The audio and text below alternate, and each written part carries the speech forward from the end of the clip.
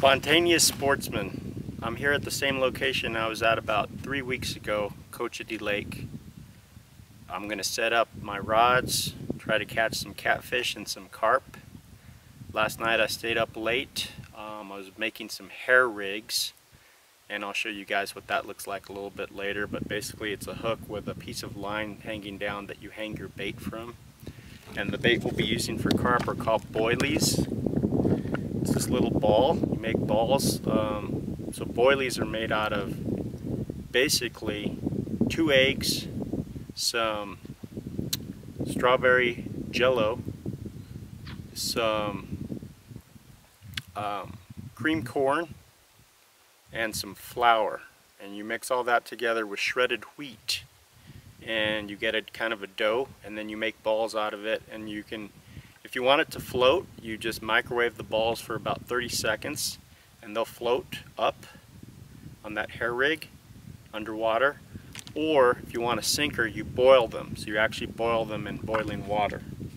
And the jello makes them pretty good. I also got some that I did not cook to pack on. There's a weight above the hook, and I'll pack this bait on there to kind of saturate the water, and then that ball's hanging out there.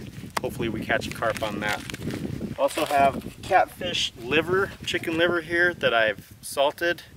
It's been in the fridge for about 3 weeks now, so that should be nice and juicy, ready to go. Those will stay on the hook hopefully pretty good.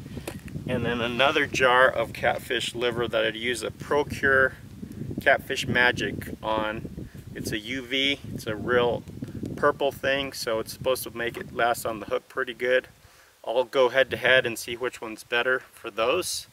Also have another pack bait over here that is actually going to be quick oats, oatmeal,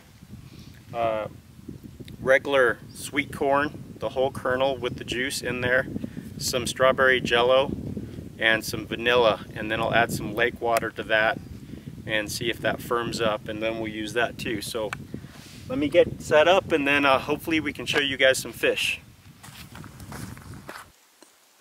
This is what those livers look like treated with the Procure.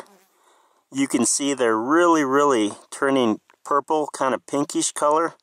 I'm going to let them dry on this rock in the hot sun. It's September, early September here at Cochiti Lake. It's about 9:30. I'm going to let these dry, and then you flip them and let them dry on the other side. I'll add a little bit more cure to harden them up even more. And these overnighted in the fridge last night. I put them all inside a gallon Ziploc and put some Procure on there, and then kind of mashed them around. You know, not mashed them, but just kind of swirled them around with my hands, trying not to break them apart. And this morning, you're just supposed to flip them after they go in the sun for a little bit. And one caution I'll tell you guys, wear gloves when handling these, because this dye will get on everything. Last night almost ruined a rug my wife wouldn't have been very happy about, but luckily I saved it because I got it in the washer real quick. Anyway, this dye will stain anything it touches, so make sure you work with it really cautiously. But we'll try these and see how they do versus the salted liver. So far been out here for a couple hours, and I've caught these 2 channel catfish. I'll measure them later. So far it's tied, one on liver, one on the cure.